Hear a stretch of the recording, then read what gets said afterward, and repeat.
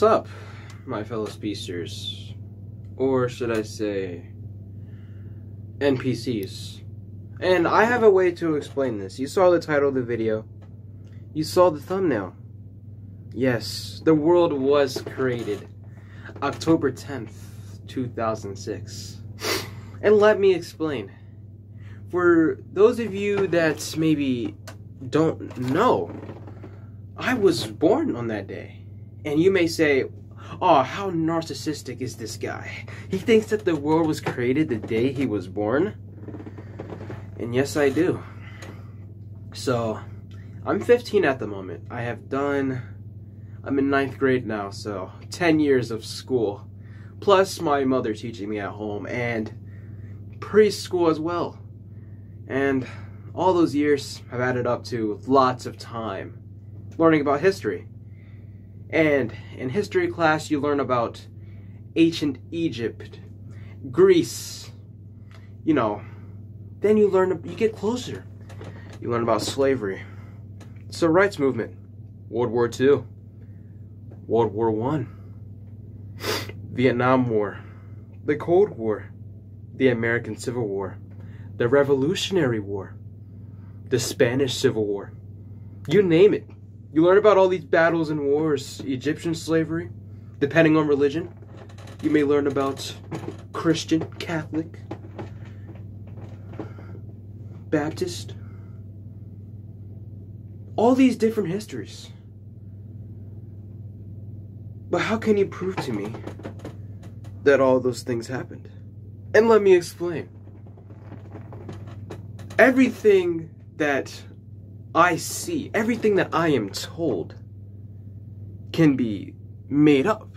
Let me explain. I'm not saying that everything before I existed is fake. I'm saying that it's not real. My teacher teaches me about American history. Shows me videos, shows me pictures. How do I know those things are real? I didn't see them. So this is how the theory goes. Every single person was created into this reality on October 10th, 2006, the day that I was born. And you were made to think, you had the memories to think that you existed before then.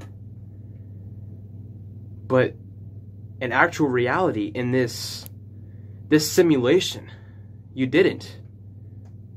Everyone is just an NPC.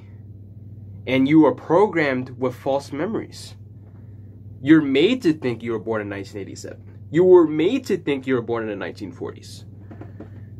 When the truth is, the Great Depression happened in your programming. You see, there's no way that you can prove to me that everything that happened before I existed actually happened. Because you can't send me back to that time. You could show me a video, but then I would just say, the video is false as well. And I'm not saying the video is edited. I'm saying the video is showing something that didn't actually happen in the simulation. It happened before the simulation even existed. What I think is happening is there are writers that put me into the simulation and they basically wrote a false history. They're writing it out as it goes on. Why else would America be in the state that it's in right now? They want to make things interesting. This is a movie for people. And you know I'm right. You're starting to think about it. Have you actually ever met anyone, a historical figure that you learned about in history? Huh? You ever learned about Genghis Khan?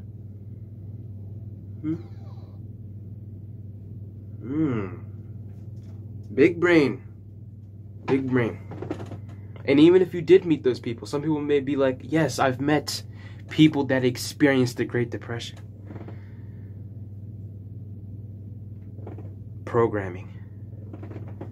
I'm not going to spend too long in this video because I know there will be people that do not want to accept the truth. But the truth is that we're in a simulation, and there's writers out there just writing this stuff, and history didn't actually happen. They're false memories. I am definitely serious, okay? So this is Lord Speed out. I'll continue on with the channel. Continue on. They're just writing my life. There's no such thing as free will.